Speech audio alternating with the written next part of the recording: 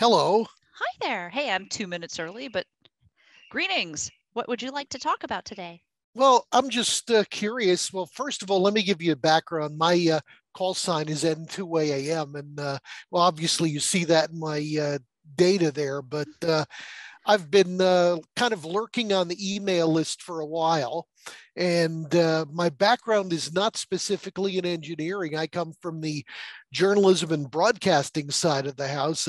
Professionally, I ran a radio station for almost 15 years and been in the broadcast industry since the late 70s and ham stuff. Wow. Okay, so you've seen a lot.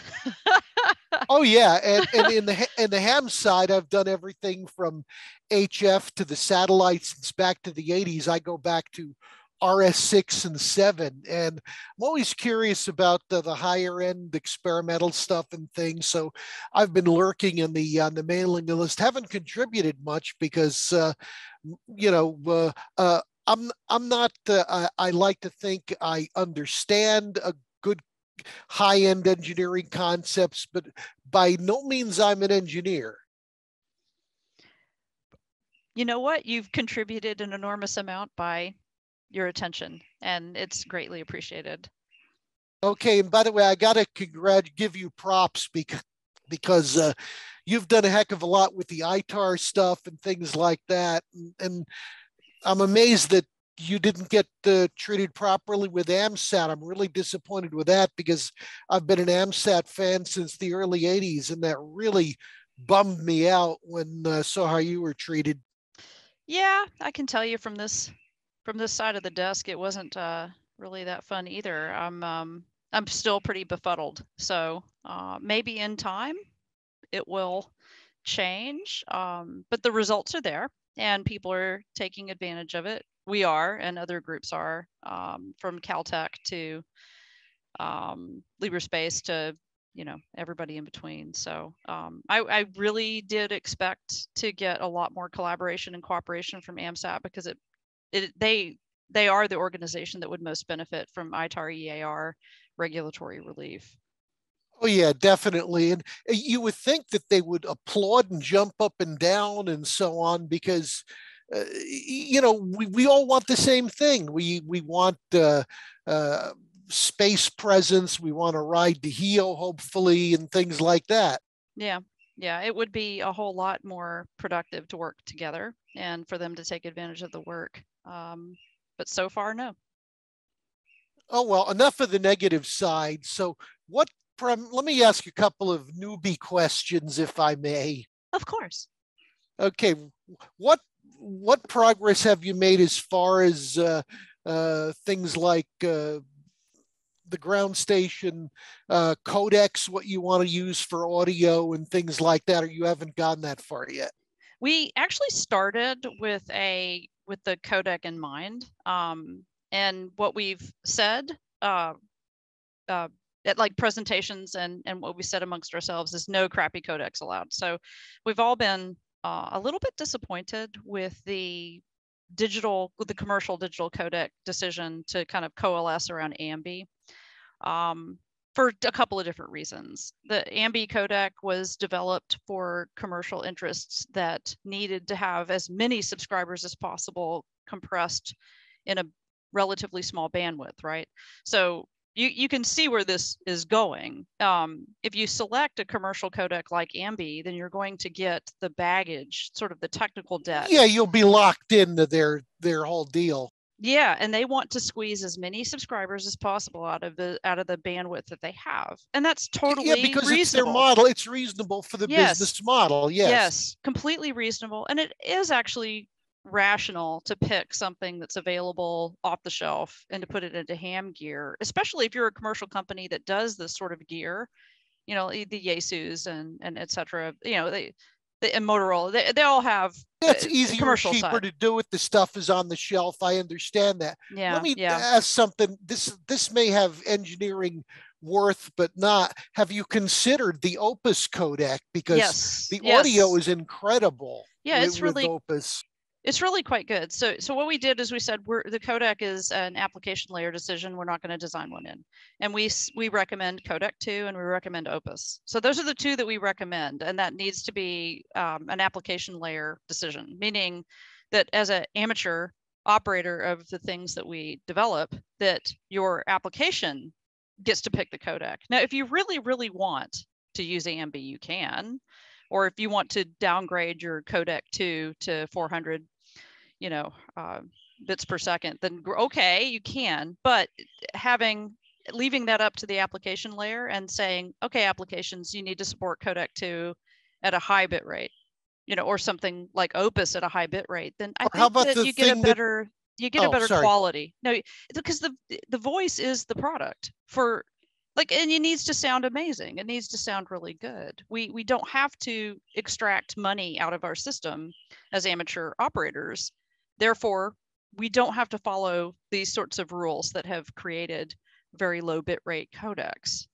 I agree with you. Because another thing, though, have you gotten to the point where you can figure out how many megahertz of space you can cram into this thing? Because I understand, and correct me if I'm wrong, it's 5 gigahertz up and 10 gigahertz down, and it's essentially not a bent pipe system. It's there was a lot of stuff done on the bird. Well, on the, let's say in the case of the satellite, it would be on the bird, the processing would be done. So it encapsulate all the streams that you send up with FDM into one big TDMA stream, which you dump down off the bird or off a mountaintop site or wherever. Correct. That's exactly right. Okay, I just wanted to make sure I understood what you're saying. Yeah, no, you really do, and this is, I mean, when we're talking about communications technology, it is an advanced sort of scheme. It's, it is not just a bent pipe. Yes, it accepts frequency division multiplexing up, and then essentially, retransmits it. So it's processed on board and retransmits. So you're exactly right. And yes, we know that we have a subband on 5 gigahertz and 10 gigahertz that's 10 megahertz wide. And so this is actually a lot of room. What we baseline is 96 channels up, which gives you roughly, I think, 100 kilohertz wide channel. And we baseline, okay, within that 100 kilohertz uplink channel, you can probably easily occupy with affordable gear 25 kilohertz. So there you go. You got your 25 kilohertz uplink channel, and channel bonding and larger, in other words, being able to transmit something larger than that is possible. But that's the sort of the baseline scheme. And that's what we tried to demonstrate like at previous DEF CONs before COVID. So to do a polyphase filter bank or polyphase channelizer that shows like, well, this is what the uplink is probably going to look like. We use a polyphase channelizer, we accept all these uplinks and then process them. And we have selected a native digital mode for the uplink to make things a little bit easier. And it's the open source M17 protocol. Is that the one that the Australians are working on? That what's his name, Dave? You know who I'm talking about, the guy in Australia. I think that you mean David Rowe. Yeah, David with Rowe, codec yes. 2. Yes, he is actually involved in the process because the codec 2 is his work. So codec 2 voice codec is used. That's the codec for M17. And then the rest of the protocol is developed by an international team. The lead of that team is from Poland, Wojciech Kazmierek, and he's and then a lot of other people from all around the world, ranging from Germany to the US.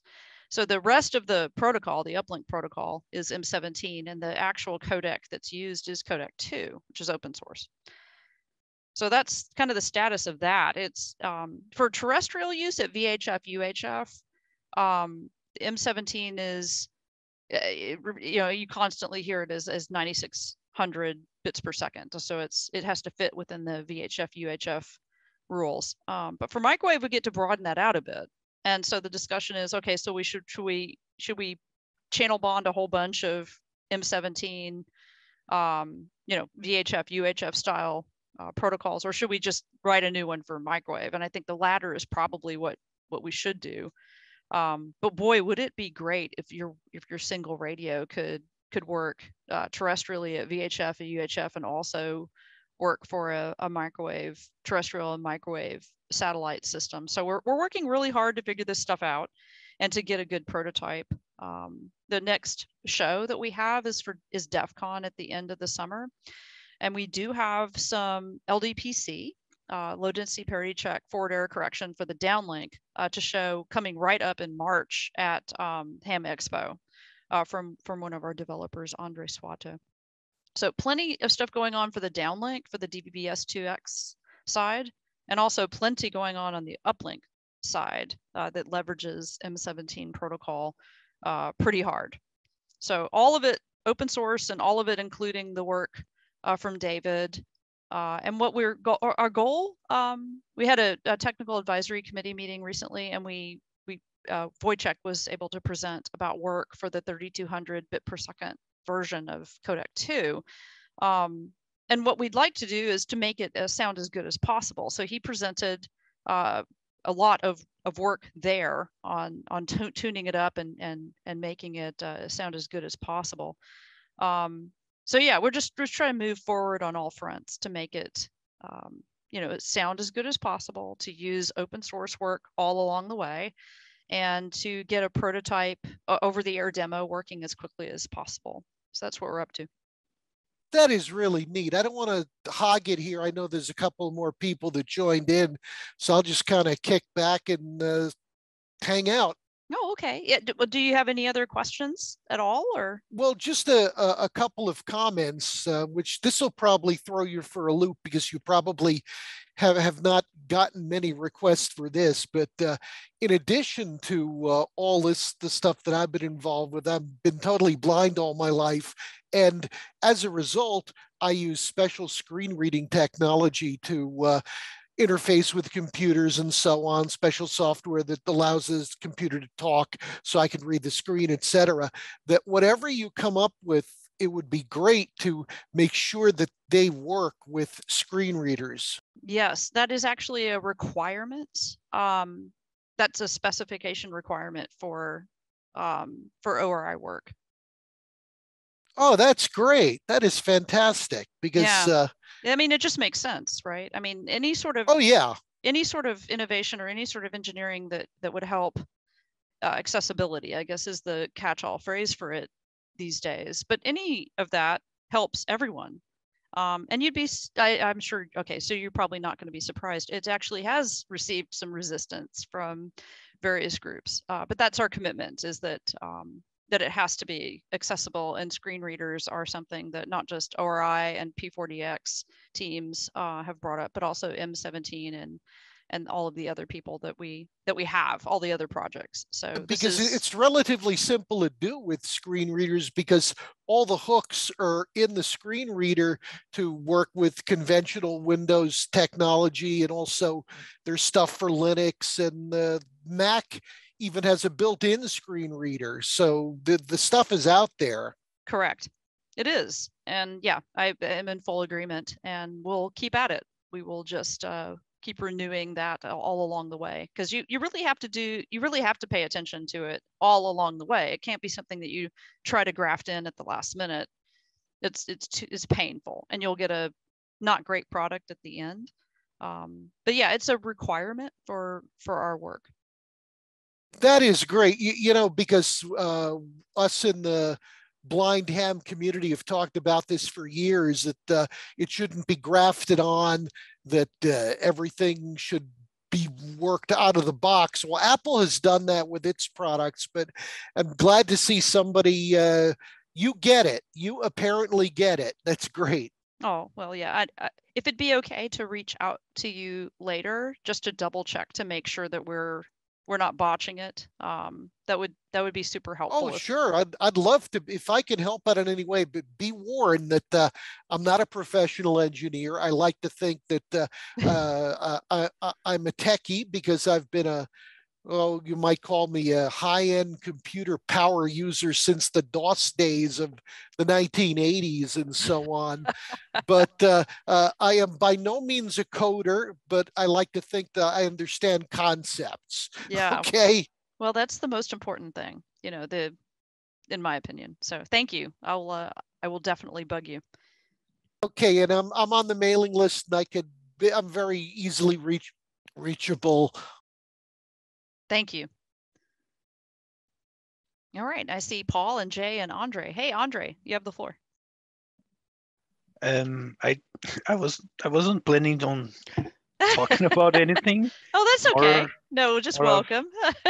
Okay, yeah. Sorry, I didn't mean to put you on the spot. I've already bragged about you because I am really, really looking forward to your presentation for Ham Expo. The amount of work that you've put into the animations to show LDPC working. Wow, I think it's gonna be well received, and the way that you talk about it, like the discussion, that's fantastic. So I don't know. There aren't a whole lot of good tutorials or presentations out there about low density parity check, which is weird because it's been around for so long and it's so cool. But most of the papers and presentations start out with these extremely dense like equations and proofs and shit, and I'm like, I don't know. I mean, so as an applied mathematician type person, it's never really been the best experience. I did watch some videos about, and there's a theory behind, like, I don't know, probability, whatever, and that's cool and all, but I think I'm more on the applied side. Like, if I understand why, or how it works, I find it easier to say, okay, like for DVB, like there is some concepts of, like, when the table is it doesn't have the two sections thingy, the tables are more flat or more evenly distributed, but those are, I prefer going for the, this is how this one works, and then you can expand to whatever other, like, for example, 5G has LDPC, but I think it's quite different. But at least you have one area that I know LDPC for this. I just need to find the delta to the other one, instead of just dumping the whole thing and say, just fill in the parameters for your particular case. Yeah. And then you'll understand all cases. Like, okay. Yeah. Yeah. No, I completely. Yeah. I it took me a long time to kind of make peace with being applied rather than a theoretician, because it seems like the theoreticians and the people that know the theory are better, and I just like doing stuff. So it's you learn what you need to learn in order to get stuff done, and then the stuff that has no application kind of, to me, has always fallen a little flat. Yeah. So I think the presentation is going to be fantastic. I'm really looking forward to it. Yeah, thanks. Cool. Yeah. I recorded many times. Yeah. And I avoided watching the thing again because I keep thinking, like, oh my God. Are you your own worst critic? Yeah. Yeah. Oh my, like, I changed something in the slides, and then, okay, I have to re-record the screen and then change the thing, but it has to be in the exact timing, right? Yeah. Boy, do I understand. Yeah, I get it. You should stop. Like, stop now. Yeah, exactly. Yeah. Now, is there? So we have a booth at Ham Expo, which is neat because they give us a really good deal. It's for nonprofits, we get a booth, so we have an opportunity to put other videos, PDFs, and you can hang out at the booth, and it's like a little room, and it has like a background that looks like a lounge. It's pretty cool. So you can talk to people there. You can just show up and virtual booth. Yeah, right? yeah, all virtual. It's really pretty neat. So just I'll put out on the list all the all of the information so that people can show up and hang out and just have a good time, so no pressure. But if you do have something like a PDF, or if you want to put a hard copy of the slides up or whatever, just send it to me. Yeah, I can do, yeah, I sent to Eric. I can either send on Slack or. Yeah, he'll have that it's really pretty neat. So like for your talk, then somebody should be able to just click, and when they're watching your talk, there's like a little button that they can click and download your slides and stuff like that. But for our booth, it's not connected. So if you want anything to show up at the booth, just send it to me and I'll install it. And it's pretty fun. It's a neat little place. Yeah, I can do that. I just need. Yeah, I'm gonna export and send you in. Cool. A couple of minutes. Yeah, or any papers that you think people might, if someone wanted to dig into it, anything that helped you might be good to put in the booth. Yeah, what helped me was Ron saying, don't do this. Yeah, we just should install Ron in the booth. I mean, seriously, like it's true. Like getting the first one right.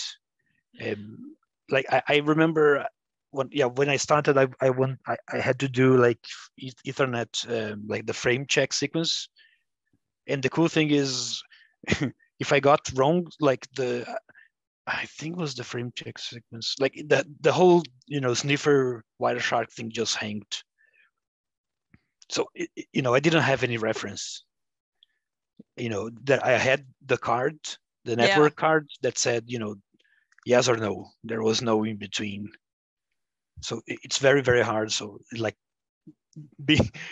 with Ron stuff, well, I have the result. I have, I looked up into his code and say, why is the result slightly different or something? And, right. And actually get a good answer. Yeah. It helped a lot. Like, yeah. Yes. We should just install him in the booth. He's great. Yeah.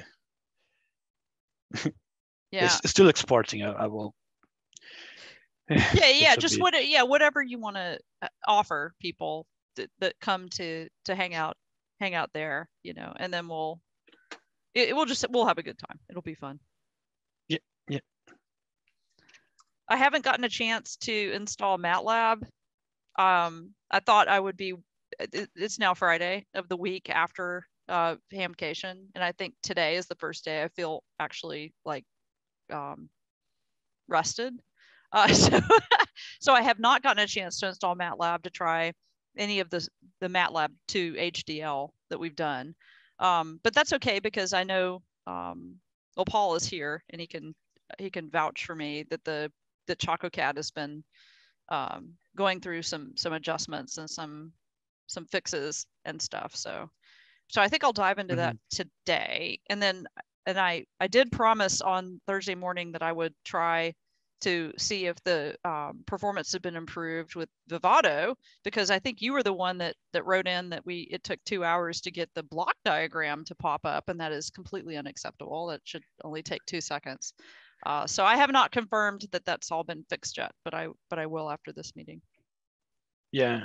Actually, I think Paul mentioned something about logging or something. Yeah, there was some sort of weird log file. Yeah, it never completed actually. Like I left. I started like a day, and then just left it. And it never came. Okay, that's not good. Yeah. Yeah, hopefully it's fixed, and we'll just keep working at it until it is. It's yeah, and worst case, I guess we can go back to the way that we had it set up in the beginning, which does reduce the disk space a little bit. But it is very, very fast that way. So I'd like for everybody to just be able to log in and everything to experience it very quickly. And you know what? If the disk space is a little bit limited, if we have to be a little more careful about like coming up with giant file systems or files, then it's okay. So yeah. I know Paul is like trying to optimize it to make it do both, that we have tons of space and it's fast. So we'll try to do that, but we won't be silly about it. So yeah, the MATLAB thing, I was thinking about putting MATLAB on Karapi, but Karapi doesn't have a radio. So if we want to do anything with MATLAB all the way to on the air, then it's going to have to also end up on ChocoCat, which is the one that has the ADRB 9371 board. So I'm not really sure now, thinking about it, if that's the best way to do it. But if we wanted to use MATLAB primarily for polar code work, there's still tons and tons of stuff to do with just confirming that the forward error correction works, and having it over the air would just be a relatively distant goal. So I don't know. Mm-hmm. That's what we're looking at today. Yeah, I never used MATLAB.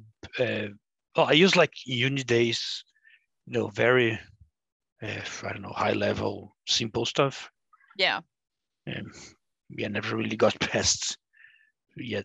Writing some I think .m files or something. Yeah. Yeah, that's you're on the way. You. Yeah. Yeah, I'm not. I can.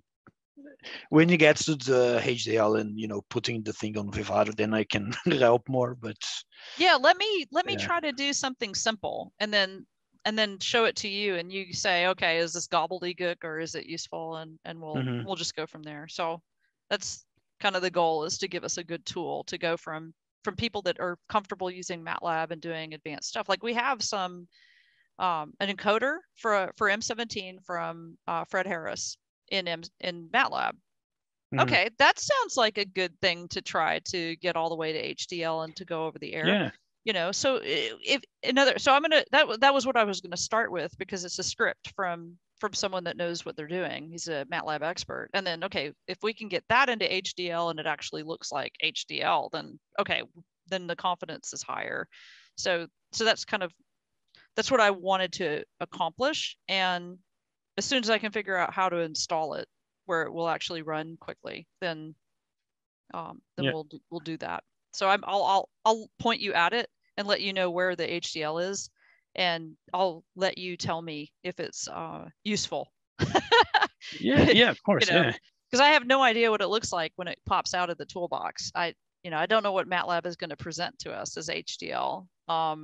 People like it, but the MATLAB people, this is some inside baseball. They said that HDL coder, the reason why that they do not have HDL coder as a toolbox that's available for the home license, which is what we were using before, the reason that they don't let you have that is because it requires a lot of technical support. And so I was like, oh yeah, why? I wonder, is it technical support that we would need, or is it technical support for things that we already know how to do well? So the answer will be revealed very shortly. Yeah. I think in the group we have people who know like the sum of parts thingy. Yeah. We can probably ask, I don't know, a dozen people, but right, half a dozen people, and get it. Yeah. So we'll try. We'll get the answer and then move from there. Yeah. Cool. Hey, let's let Jay have the floor. Hi, Jay. Can you hear us okay? Yes, I can hear you. Can you hear me all right? Yeah, I sure can. Okay. I'm really here just to lurk. I haven't participated in one of these before, and I wanted to know what was going on. So I figured I'd just pop in. Oh, thank you. Yeah, I really appreciate your time. I know it's limited. It's just open discussion about anything at all. And I try to have more of these around the clock, throughout 2022. In addition to like the scheduled formal, like the technical advisory committee is quarterly, and then we have events with IEEE and stuff like that. But the office hours are just open discussion, so anybody can talk about anything, and bring critique, comment, concerns, all that. Great. So yeah, I know we have lots going on.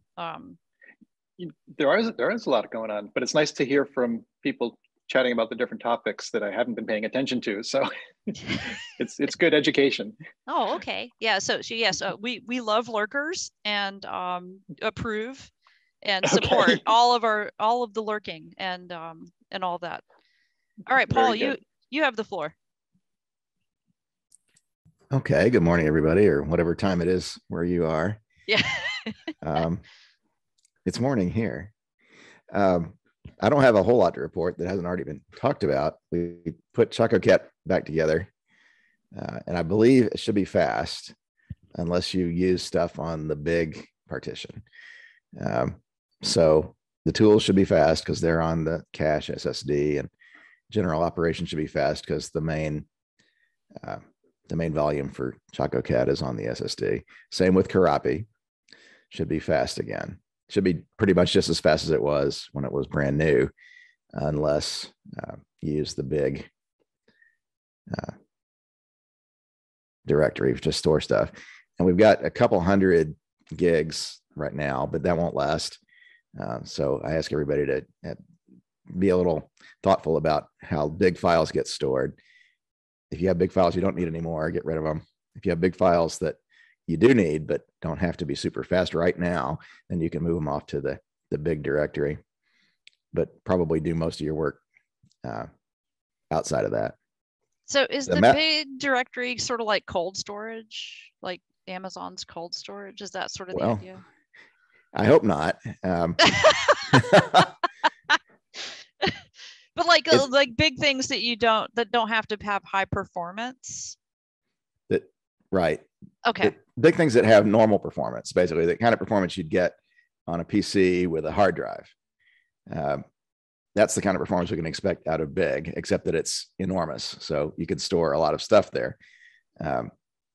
It's not going to be as fast as a PC with an SSD because it's just not an SSD. In fact, it'll be a little slower than a normal hard drive because the array has some redundancy that takes extra steps to store, especially, but also to retrieve data. So if you have something that you're working on that you know is going to be a big write and then maybe not a lot of work on it, you might as well put it on big directly and work on it there. If you have something that's sort of medium sized, maybe a 10 gigabyte thing, like a root FS image for the embedded system that we're trying to build, that can be built outside of big. And then when you're done with it, or if you want to set it aside and work on a different version of it, consider copying it off or moving it off to big. Then you can always bring it back if you need the speed. And then when it's no longer of any interest whatsoever, then consider deleting it. Don't delete anything you might need. Obviously, we have enough room to store stuff, and if there's stuff that needs to be archived, I can do that too on request. Yeah, that's a good point. I guess I've been kind of stunned at how large some of the files are. I mean, all of us know that Vivado is a disk user. Okay. Yeah, and that's known. But actually seeing how large the installation is a little wow, and then I guess I wasn't really expecting the file system builds, the Pedal Linux builds to be as large as they are either. I'm used to them being relatively small, I guess, working with embedded devices or having an embedded background. And then this is supposed to all be embedded, but some of these file systems and some of the products are really large. And I guess it's either that's just how large they are, that's how big they have to be, or it's some defaults that I'm using that are not maybe optimized for the payload. I think a baseline Pedal Linux build is relatively small. The problem is that we're trying to build in this ADI Kuiper build in order to get all the stuff for the radio without having to think too hard. And as a result of bringing in the Kuiper build, we have everything for every radio ADI makes, and we have a large array of things that they thought would be handy to have in their Kuiper build, some of which we probably don't need, and 10 gigabytes of stuff as a Linux install is pretty porky. So that definitely doesn't need to be in there on a long-term basis. And wouldn't ship that into an embedded application, but as a development step, should we do anything about that now? Or just I think getting it working comes before getting it small. Okay. I agree. Let me say a few words about that log file we were talking about. The log file that was a problem for me in managing the disk space was not in ChocoCAD. It's at the outer layer of the host for the VMs on Chonk, the main computer that runs all these VMs. The way they set it up in Unraid, which is the virtualization software we use, the log files are stored in a tempfs, which is essentially a RAM file system for things that don't have to persist forever. So the logging disappears when you reboot the main system. And it's a certain fixed size, 128 megs is what they chose. That could be adjusted, but that's what it's set to. And I turned on a whole bunch of logging when I was trying to move files around so I could monitor the progress of it. So every file it moved was a couple of lines of text in the log file. And if you have hundreds of thousands of files and each one puts 100 bytes into the log file, you can see it's going to be a lot of writing to the disk. And that blew up the amount of space that was allocated for the log file. And when it turns out the way it's set up, when you fill up the log file partition, the next time your application makes a log call, it just hangs, waiting for there to be more space on the log file partition. And there never is unless somebody goes in and fixes it. So that's what I had to do to get it unhung. And then before it finished, it had filled up another 60% of how much storage was allocated. So obviously I turned that logging off. So that's not going to be an ongoing problem. But Unraid is intended to be a managed system. You're supposed to pay some attention to it, not a set and forget embedded style system. So I get alerts when anything goes wrong, including things like the log file partition getting too big. So hopefully this will not be a problem in the future. Okay, good. Does Remote Lab South know about it?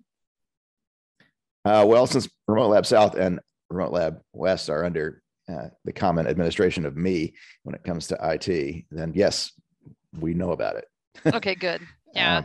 If we can avoid any of this sort of stuff as Remote Lab South comes up, then that'd be great. Yeah. Now about MATLAB, depending on how much copy protection nonsense they've put on MATLAB, it may be possible to do the same thing we're doing with Xilinx tools, which is to install it into the tools directory and then use it from either Karapi or ChocoCAD. Oh, that would be really cool if we could do that, because we just have so the license that we have is an excellent one, but it's a discounted license through what's called their startup program. And we have at least a year, which the clock's already ticking. So we already bought the license right before we went to Hamcation, because the quote was expiring. So I waited as long as possible so that we could get as much time as possible. And then went ahead and bought it, hoping to get it done by Hamcation, but I didn't. So if we can install it to where it can be used on any VM, that would be fantastic, because then it wouldn't have the restriction that I was worried about. Like if I had to install it on Karapi to use the other dev station to not mess up people, to not compete with the ZC706. But it could be used on both, and that would be ideal. So I'm not sure how to get the answer to this question, because I think we just have to kind of like install it and see what happens. The assumptions that both Xilinx with the Vivado and MATLAB or MathWorks with MATLAB make, and almost all of these companies, is that I think that they pretty much assume that you're installing it on a big workstation at a work site with somebody sitting in front, and that the way that we do it with the being radically remote and radically accessible is a little bit weird. But on the other hand, MATLAB is used all the time in university situations where multiple users are logging into the educational license, and the educational license is a little bit different than the equivalent professional license that we have. But the pro license equivalent that we have is also used in these sorts of situations with lots and lots of users. So I'm optimistic. I think that it will work. We just have to go ahead and try it and then test it. Yeah, let's just try it and see. Let's be optimistic and install it in the tools directory when we go to install it. Do we want to use the 2019.2?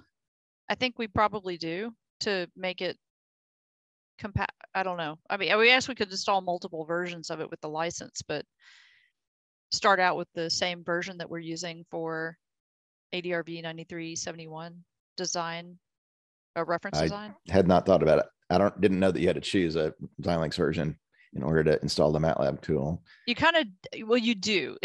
There's only certain versions of MATLAB toolboxes that work with certain versions of Vivado. So I think I'm going to go ahead and just I'll back off from what we're using with the reference design and then figure out which version of, I mean, we ran into this with the toolbox for the ADRV 9371. That's what I originally installed MATLAB on ChocoCat in order to use Vivado with the toolbox, and then rapidly figured out that HDL coder was missing. So that's why we applied to the startup program, and that's why we had to purchase the license, was because they punched this one out along with the GPU toolbox and the general purpose programming toolbox and the LTE for cellular. So the LTE toolbox is also not available to, like, it's not available to educational, it's not available to home. So we actually now have access to all of those, including LTE. So if somebody wants to work on LTE, open source LTE, which is kind of tricky, then they can. So that's kind of why. That's how we kind of discovered this missing link. But you have to have the right version of MATLAB, and I think I have all this written down. So I'm going to go ahead and do that. I'm going to make it to where it's compatible with the particular version of Vivado that we're using. Is it possible to have it compatible with multiple versions, or do you have to pick one? You have to install multiple versions, and that's fine. You can install, but MATLAB is very disk hungry too. Those are large installs, just like the Vivado. So these are hungry hippo tools that like to gobble up all your gigabits, you know. So we'll see. You know, we'll start out with that, and if maybe I could do this today. I think that sounds like fun. And then see what happens. Okay, let's try it. Yeah, it'd be good. All right, what else? I think that covers everything that I know of to talk about right now. Good to see everybody. Andre had to check out, so we can't ask him which version of Vivado he wants to use. Well, no, he knows. It's 2019.1, 0.2. 0.1 and 0.2 are essentially the same. The difference between 0.1 and 0.2 is something that does not have anything to do with the reference design, but I think everybody uses the 2019.2. So please don't quote me on that. Unfortunately, this is recorded for posterity. But you know, it's just like it's weird because some of the minor versions from Vivado are major differences in functionality, and then some are not. And then, you know, it's because it's very lumpy, like a lot of programs, you know. So it's no different for Vivado. And it's interesting because so it sounds like 2019 is such a long time ago, but in Vivado years, it's like last month. So you have like dog years and people years, and you have Vivado years, and you know, so we're solidly in the 2019 camp in order to take full advantage of 9371, which is a really amazing RFIC. But wow, you know, then you look at 2021 Vivado, and there's all sorts of cool stuff going on there, you know, with like, so if you go back to 2019, then I think you have to use the traditional SDK, what they call the SDK, to target stuff for the processor side. But if you move forward, then you get to use not Vivace, but there's Vivado, and then there's the processor side, the complete. Vitus. Yeah, Vitus. Not sure how. So, you know, it's like Gerber, Gerber, you know, GIF, I don't know, Garage, you know, so yeah, Vitus, and there's some advantages to Vitus. So, so in other words, whatever it takes to make our cool MATLAB license work, then we'll do. And yeah, we can install multiple versions, so it should be okay. There'll be so much math for people to do. Their heads are going to burst. Okay, that's not No, it's burst with joy. Their heads will burst with joy. Oh boy, yeah, it'll be fun. And yeah, no, and then I've had on so we have a Trello board that tracks tasks, and it's been super helpful, but like the usage has been fairly low because the tasks tend to be fairly high level, so people aren't using it for like ticky daily tasks, which is fine. But something that's been kicking around on the Trello boards is to actually do more than just prototype up our user interface. And I think this dovetails in with what Dave mentioned, is that this interface has to comply with the requirement for it to be truly accessible. And now may be a pretty good time, since we're looking at over-the-air demos, end-to-end demos, and incorporating. And this may actually help M17. So if M17 can start leveraging this sort of stuff for accessible user interfaces for their work, because just rapidly coming along for VHF, UHF, then now may be a good time to focus some effort on the user interface. There's a hard set of problems there, and we probably don't want there to be a user interface. True, but I think we're going to have to provide something. Yeah, that possibly several things. That a prototype user interface would be a good way to develop the user interface API, if you will, which is the core part of the project. And then application layer stuff would be written to that API. I'd like to see it. It should be possible to build the system in such a way that it makes a voice terminal or something entirely different, which would have different UI requirements. Okay. Yeah, let's work on that, because I think that's more valuable. And it also means that it's not closed. Like we don't cut off innovation or development, that we enable it. So Plus, okay. We don't want to be identified with our early user interface prototype. I mean, could you imagine if we decided to be compatible with DMR and it ended up looking just like DMR or something like that, and everybody who doesn't like DMR will say, well, we don't like that, it's just like DMR. That we don't want to be categorized that way. We need to be flexible and maybe have more than one user interface when we first show it to people. But as long as they all comply with the API, they'll work. Yeah, in fact, even if they don't comply with the API, they need to comply with or be implementable within the air interface. Then it's possible to make stuff that'll work. Okay. That making the air interface compatible with the UI is really the hard part, right? Because we'd like to. You could easily write down requirements for a UI API that are impossible for the air interface to support. Like it should be instantaneous. It's not going to be. No. Because there's this little thing about the speed of light that we have to comply with. Yeah, physics. It's the law. Yes. Right. Okay.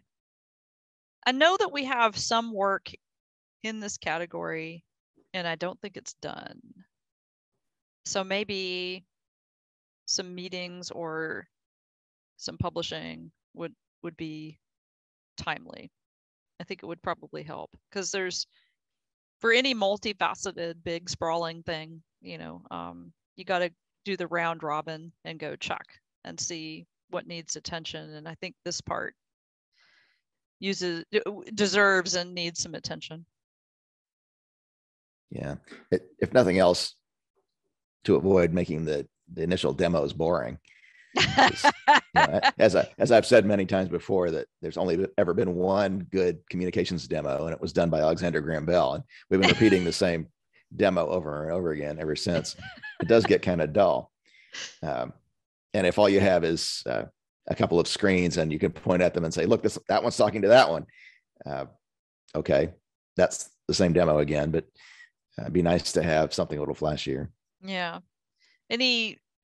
Along those lines, any thoughts about well, I guess it's hard to do demos for Ham Expo because it's a virtual event and has a booth and all. And we've done in the past, we've just shown off like, okay, well, here's our current FPGA usage. or here's a video of Alexander Graham Bell again, but for in-person events, the next one is DEF CON. And any thoughts on what we might want to do for that? Well, what we might want to do and what we might be able to do might be overlapping, but not contiguous. Right. I don't know how much to bite off for that particular 6-month sprint. Yeah, I like the idea of video, like and we got a thumbs up on essentially broadcasting the talks from the village that we're at to the back. We're at RF Village, Radio Frequency Village, and then being able to having essentially the thumbs up, like, yes, as long as you don't look like you're a bunch of professional AV people, then yeah, you can do this. And transmitting the video from one village to another using the things that we've written, so it'd be an over-the-air demo of what we do from one village to another. And that's a really great goal, I think. And video plus audio plus metadata plus whatever, all sorts of channels. That'd be fantastic. But like just audio would be good too, or just video plus audio. I think video is really kind of a killer app for this, but because it's a speaker. Yeah, audio is pretty hard to share in any of those rooms at DEF CON. It's either loud because everybody's talking, or it's relatively quiet because somebody's talking and everybody else is supposed to be quiet. So you can't really blast out a speaker with a lot of audio. Yeah, I think a video link would be the minimum viable product for this. And it'd be nice to, so if we can get that working, then and add more to it, some sort of like statistics from the CTF as a sub channel would be pretty cool. Or yeah, whatever. That would be cool. If we could remote their scoreboard to different places in the con, that would be fun. Yeah, it would. That might actually be more useful in terms of a video but no audio demo than the speakers. Yeah. Which are, the speaking track is like it's most of a day. It's intermittent though. But it's intermittent. So it's a good thing to like pop up. So again, a user interface and usability challenge that I think we would relish to have. But first, we have also a coordination challenge. If we want to get the scoreboard information, we're going to have to coordinate with the CTF people. Correct. Get a feed. Plus, it'd be nice if we could get early access to the floor plan so we could find out whether ham radio village is even going to be within RF range of the RF village. I asked, and we won't know for months, was the answer. So we'll just plan for same building, because looking back over previous years, same building, same floor has been the case. So last year, but we're in a totally different facility this year. We kind of moving into the new Caesars. We are. That's true. But I think it'll all be within. If it's in the new Caesars, then it's all in the same building, and it's going to be all in the same conference center. So I think it's going to be all in the same floor, and that's good enough for me. I think we can start to. It will, as soon as we know a link budget, or as soon as we know a floor plan, then we know a link budget, and then we know what we have to deal with. But in between now and then, I think we have to work really, really hard on making this stuff work over the air. Yeah. And so all of the problems that we're working on right now will help. So I think we're on the right track. I think so. All right, floor back open to any other questions or comments.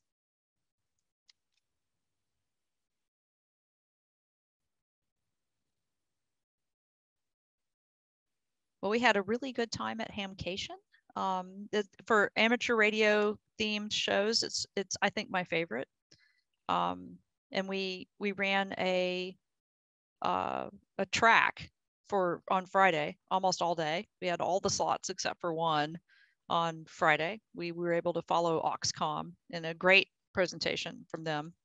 So we had presented a variety of our work on Friday. I was able to speak in the technology track at the ARL Expo on Thursday, immediately before the show. And it was super fun, and the audience was great. I got to show off what we did, and talk about sort of an intuitive approach to digital communications. And then Saturday, all day at the booth was really remarkable. We talked to so many different people. In general, the show was extremely well attended in the morning. There was a real good crowd in the morning, and then lunch dipped a little bit, and then the afternoons were lights. On Sunday, it rained, so it's a real ham fest when it rains. And we had a good crowd at the end for the prize drawing, and well worth going to. Wonderful to be beside M17, so they had a booth to our left, and then Tapper had a booth to our right. Beyond Tapper was Society for Amateur Radio Astronomy, which we are working with to try to figure out how to set up an interferometry system at Remote Lab South. And the advice has been fantastic. And there's lots of people that know lots of things about practical interferometry and bringing it to the public and citizen science. So over the course of the next year, we'll be doing a lot of that.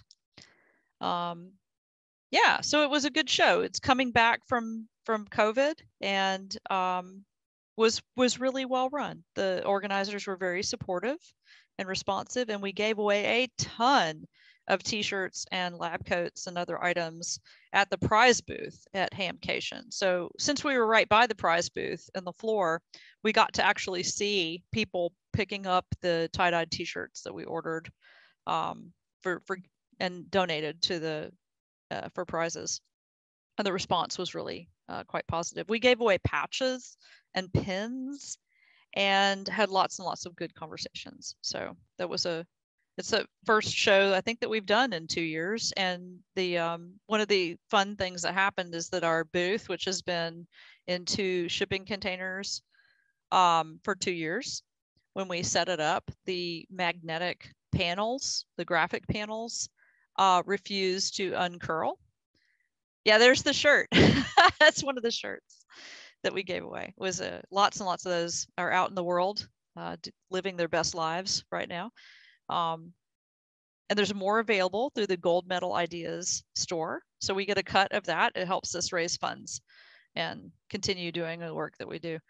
But those poor little graphics panels were curled up. So we had to secure them, convince them to behave with a little bit of gaffer's tape.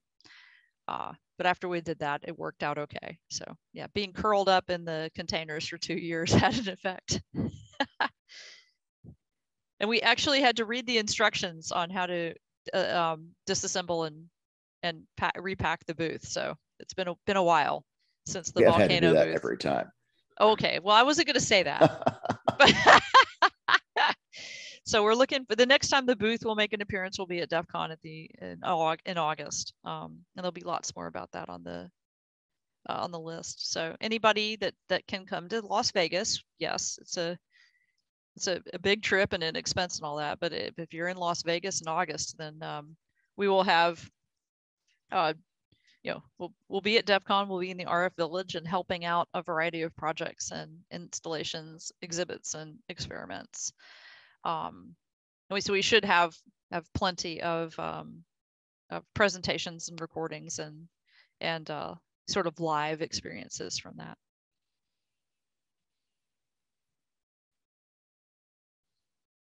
Cool. Okay. Well, I'm going to close the meeting unless there's any last remarks or requests or comment or critique.